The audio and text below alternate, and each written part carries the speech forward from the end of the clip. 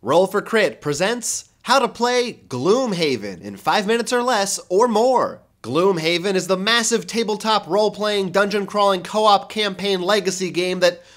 Oh, this is going to take more than 5 minutes, isn't it? Designed by Isaac Childress and published by Cephalofair Games. Since Gloomhaven is a campaign game, you'll probably want to play through an entire campaign with the same group of people. Your goal will be to work together to complete multiple scenarios with various objectives while advancing your character and improving the city of Gloomhaven itself. However, you can also just play any scenario as a standalone game if you'd like. Each player will begin with their own unique character class, mat, tokens, cards, and miniature. Then you'll select a scenario from the scenario book. If you're participating in a campaign, you'll have to make sure that you meet the scenario's requirements before starting. The scenario book will instruct you as to how to set everything up, including which map tiles will be used, how to arrange them, which enemies or tiles will be used, and where they'll go. Players place their miniatures on one of the designated starting spaces, and you're ready to get going. Each player has a set of ability cards which they'll take into their hands. At the start of a round, everyone looks through these cards and chooses two that they'd like to play on their turn, placing them face down in front of them. Each card has a top and a bottom section. Of the two cards you'll play on your turn, you must activate the top section of one and the bottom section of the other. You can't use both abilities listed on one card or the same section on two different cards. You also shouldn't discuss what your cards do with your teammates except in vague terms. At the center of each card is an initiative number that will determine your turn order. When choosing your two cards, you'll designate one as your leading card, which means that you'll want to use that card's number as your personal initiative number for the turn. Once everyone is ready, all players flip their chosen cards simultaneously while also indicating which holds their initiative number. Whichever player has the lowest initiative number goes first, followed by the next lowest, and so on until everyone has taken a turn. There will also be enemies in play with their own initiative numbers, but we'll get into their turns later. So on your turn, you're taking two actions, one from each card, but what possible actions might these cards actually let you take? Let's talk specifics. First up is movement. A move action allows you to move up to the indicated number of spaces on the board following the hexes on the map.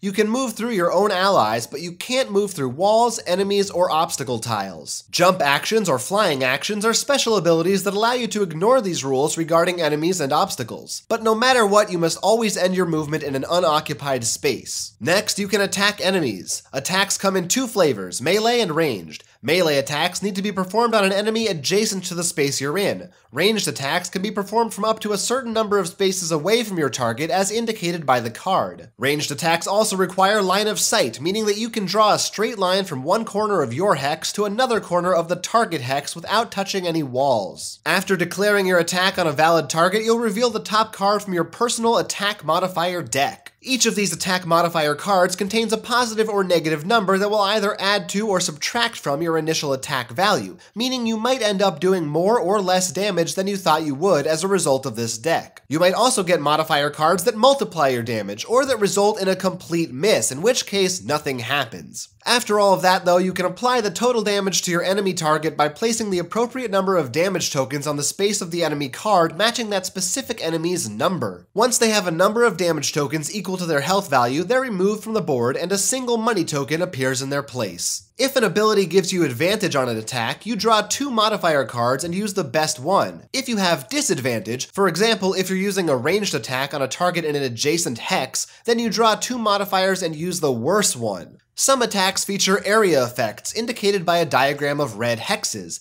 This means that the attack can affect any targets within that arrangement of hexes on the board based on your character's position that they have line of sight to, requiring a new modifier card for each target present. Something else you'll need to be aware of are elemental infusions. This elemental table will help you keep track. If any of your actions feature a symbol matching one of the elements, then using it will result in moving that element token into the strong section of the table. Then later, if you have an action featuring an element symbol with an X through it, that means that you get an extra bonus of some kind if said element is in either the strong or waning sections of the table when you use that action. Elements move one space to the left at the end of each round. A player cannot both infuse and make use of the same element on a single turn. A few other action abilities you might make use of. Shield protects from a certain amount of damage during an attack. Retaliate deals a set number of damage to any enemies who attack you from an adjacent hex. Heal recovers a certain amount of your health or an ally's health up to their max health according to their current level. Summon abilities allow you to bring a new ally into the game represented by a summon token with its own stats and abilities. Summon allies take a turn directly before the character who summoned them, always moving and attacking according to their card details. And of course, you can loot. A loot action will allow you to pick up any money or treasure tokens within a certain range. Money you'll count up later. For treasure, you'll reference a table which will tell you what you actually found.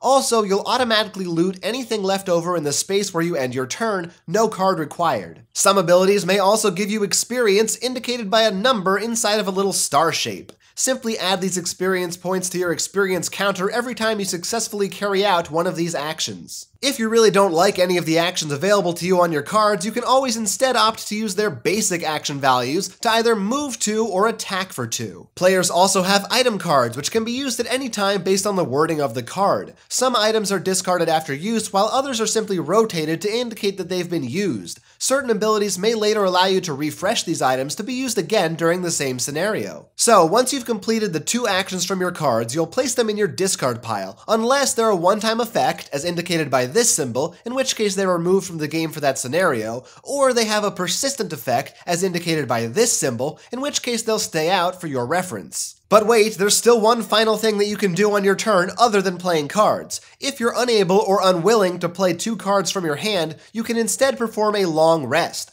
A long rest puts you at initiative 99 for the round and doesn't let you perform any of your typical actions. Instead, look at your discarded cards. Choose one of them to get rid of for the rest of the scenario and take the rest back into your hand. You also get to heal 2 points of damage and refresh any of your used item cards. If you're in a hurry, you can instead perform a short rest, which happens at the end of the round instead of on your turn. A short rest lets you take your discarded cards back into your hand, but instead of choosing a discarded card to get rid of, you have to pick randomly, although you can take 1 damage in exchange for picking a second random card if you don't like the first choice. Short rests also don't let you heal or refresh items. But remember, it's not just the players who get to take turns, enemy monsters will also be out and about. Each monster type present in the scenario will have its own deck, and they'll flip a card at the same time that all the players reveal their chosen cards for the turn. Their cards will also feature an initiative number determining their turn order, as well as what actions or special abilities they'll have on their turns. If there are multiple monsters of the same type, they'll have randomly assigned numbers to indicate their turn order from lowest to highest. There are also 2 categories of each monster type, normal and elite. Elite monsters are stronger and activate before normal ones. Monsters always attempt to move toward and attack the closest target available to them with initiative numbers breaking ties. They will always attempt to avoid traps and move into the most advantageous attack position possible. Then they follow the modifiers on their card for the round. Unless indicated by these cards, monsters don't attack or move by default. They do have base stats for movement and attack, which may then be modified by their cards. Monsters may also have abilities similar to player characters, as well as their own attack modifier deck, which is shared by all monsters during a scenario. Bosses are larger monster types that are stronger and perform their own special actions. There are also a whole bunch of special attack effects and conditions that will pop up from both players and monsters that I'll rush through for you now. Push and pull effects move your target either closer to you or further away a certain number of spaces. Pierce allows attacks to cut through shields. Add target lets you add an additional target to your attack. Poison means a figure takes an extra damage from any attack. A wound token adds a damage to a figure at the start of each of their turns. Immobilize keeps you from moving. Disarm keeps you from attacking. Stun stops you from doing anything but resting. Muddle gives disadvantage to attacks. Strengthen gives advantage to attacks. Invisible prevents a target from being targeted by any attacks. And Bless and Curse add either positive or negative cards into your modifier deck. Finally, there will be a number of tiles on your map. Doors are flipped open when entered by a character, at which time new enemies and tiles will populate the next room, and there may be a flavor text update. Traps cause damage to any figure that enters the same space as them on their turn.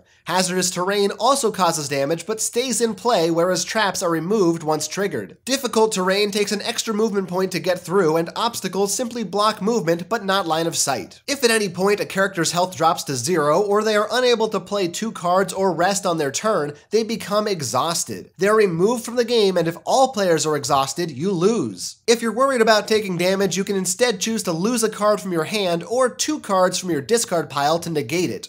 Also, certain abilities, items, or resting can help you recover cards from your discard pile, so be sure to manage that carefully along with your health. Once all players and monsters have taken a turn, the round ends. If any cards came out of an attack modifier deck with the shuffle symbol in the corner, those decks are now reshuffled together with their existing discard pile. Some monster cards also feature the shuffle symbol, so look out for it. And elements on the element table get moved one space to the left, cards that were only active for one round are discarded, and players may choose to perform a short rest now. Now you can continue and begin a new round until you complete the given requirements of your scenario, such as defeating all of the enemies or defeating a specific enemy. Once completed, calculate your loot money and experience based on the scenario's difficulty level and add it to your character sheet. You'll also have had a secret battle goal card, giving you a unique objective during the scenario. If you manage to complete it along with the scenario, you add check marks to your character sheet, and if you get enough check marks, you're eligible for new perks and upgrades. Get enough experience points and you level up, increasing your health and allowing you to add more powerful cards to your arsenal. If you're playing in campaign mode, and you probably are, then in between each scenario, you'll head back to Gloomhaven. Here you can buy and sell items to aid you in your quest, or donate gold to the Sanctuary in exchange for powerful modifier cards for the next scenario. Here you can also complete a city event by drawing a random city event card and following its instructions. Likewise, you'll need to complete a random road event card before leaving Gloomhaven for your next adventure. Throughout the game, you'll also be earning achievements, changing your party's reputation, and altering the town's prosperity as a result of various events and choices which could all affect your game in significant ways. Plus, each player has a personal quest card, a lofty long-time goal they're striving for before they can retire their character and pick a brand new one. Oh yeah, and there are stickers. Did I mention stickers? There's a lot to keep track of and discover in a campaign, so be ready for it.